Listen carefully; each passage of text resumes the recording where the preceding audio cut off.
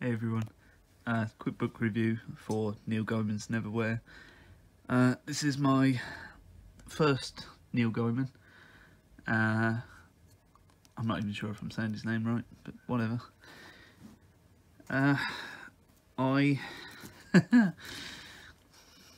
Okay, so this book is an urban fantasy, and I've only read two other memorable urban fantasies, which was, I think it's War of the Oaks and Rivers of London. And this is so similar to Rivers of London in so many ways. And I also feel like Rivers of London, it's shades away from being truly brilliant. It's good. I enjoyed it. The first 2/3. I know I tend to split things into thirds, but this is it. It's the life we live. So the first 2/3 are just really good, and then the last third, it's going to be spoilerish to say, so I'd rather not. But I was just a little bit disappointed in where the story decided to go. I didn't really understand. Like, he spent so much time building this little universe. Like, there's the above London in which we live, and then there's below London, which is like where the people who fall through the cracks end up, like this underground mixed fantasy land of madness. And it is a kind of mad fantasy in the same way that I kept thinking about Monty Python when I was reading this, and it's not like an out comedy or something, but it's just that kind of whimsy. It has that kind of, like, just pure light-hearted randomness about it. And the as you can see at the bottom, obviously Chris Riddle has illustrated the book, but it's not like standard illustrations. I mean, that's a fairly standard illustration, but he's like done caricatures of the characters mentioned in the page, like at the side or around the edge or in between the paragraphs, or just all these little illustrations, and it is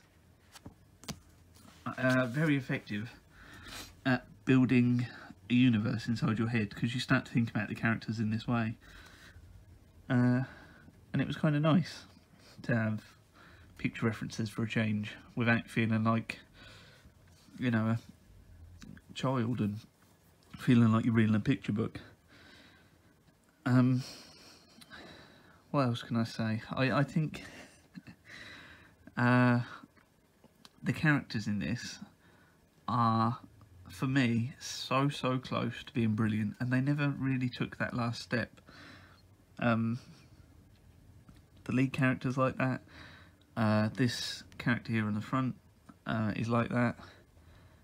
And there's just all these characters that I was waiting for that kind of wow moment. I was waiting for that, oh, that's what they did or what they do, or like, and like, you don't really get that with any of the main characters. There's two villains, I suppose is the only way I can describe them, who are called Mr. Croup and Mr. Vandermeer, and they refer to each other as Mr. Croup and Mr. Vandermeer in a kind of Bond villain-esque way. But they are just really enjoyable, in like, they're just terrible and you kind of enjoy it.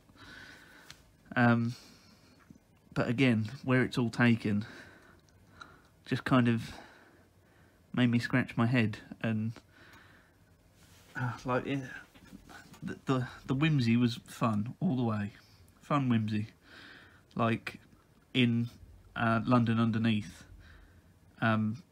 there's actual shepherds in Shepherd's Bush, and everyone fears them because they're like supposed to be really dark and terrible.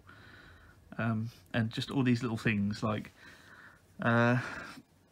there's if you get this version, there's an actual elephant from Elephant and Castle. Just such, like, I mean, if you're from London, I suppose you just kind of go with it. It's just nice. It's a nice, like, interpretation of London, but also, like, the way it's all explained, and like, it just kind of, the Rivers of London thing gave me the throwback London that I wanted, and I didn't want that much of it. And this went over some of the same old ground, and that stung a little. And I suppose it's nobody's fault but my own, but it's another urban fantasy that I've read, and it hasn't, like, blown me away, and it really shouldn't be that hard to, like, wow me, but for some reason they always seem to fall short in my estimations. But still, Neverwhere by Neil Gaiman, and illustrated by Chris Riddle, with the short story of how the Marquis got his coat back, or Marquis, depending. Yeah, I would recommend it as being worth a read. But if you've read it, if you want to talk about it, let me know in the comments. Okay, that's all I got. See you around.